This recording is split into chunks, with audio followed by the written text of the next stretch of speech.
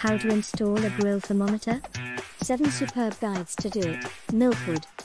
Don't forget to subscribe to our channel. Close the hood of your gas grill and use a tape measure to determine the hood's horizontal center point. Once you've decided where you want to put it, mark the location using a marker pen. To drill, use a drill with a 3/8 screw. Slowly and steadily drill the hole, taking care not to harm any of the enamel beyond the hole. Use anti-rust spray, see above, to paint the rim of the hole to help prevent it from rust. Insert your thermometer once your grill cover has dried. Attach the wing nut and tighten it down.